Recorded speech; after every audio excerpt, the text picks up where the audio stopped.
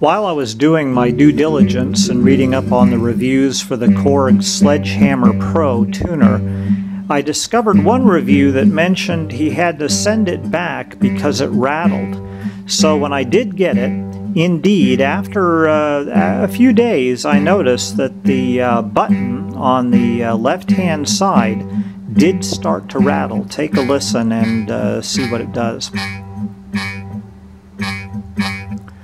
So the solution to this is really simple. I just got a piece of thread and wrapped it around several times around the button, and then go ahead and tie it off, and that suppresses the rattle, and it doesn't interfere with the action on the button, and it couldn't be a simpler solution. And it's a permanent solution. It shouldn't cause any problems. So anyway, I thought I'd pass that along as a useful tip. This is the Korg Sledgehammer Pro, and here's how it works. Let's turn it on, and you turn it on by rotating the button up, and that's how you turn it off. And it's got 3 modes. The first mode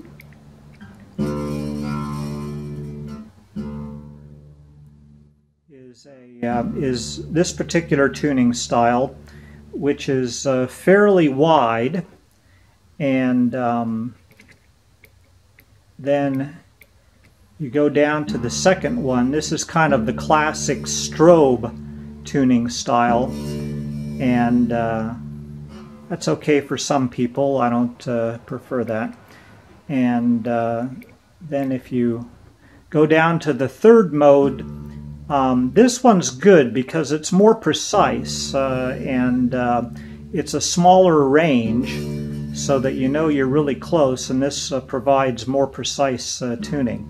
So those are the 3 modes on that switch, and of course the on-off. And then on the other side you've got a adjustment for the reference frequency. So A440 is 0, and then as you go down it goes 9, 8, 7, 6, 5, 4, and those are hertz steps down from 440. And then as you go, there we are at 0 for 440, and then as you go up, it's 400, 443, 444, 445, 446, etc. And that's how you adjust the offset of the reference frequency. So there we are back at 440. And that's everything that it does.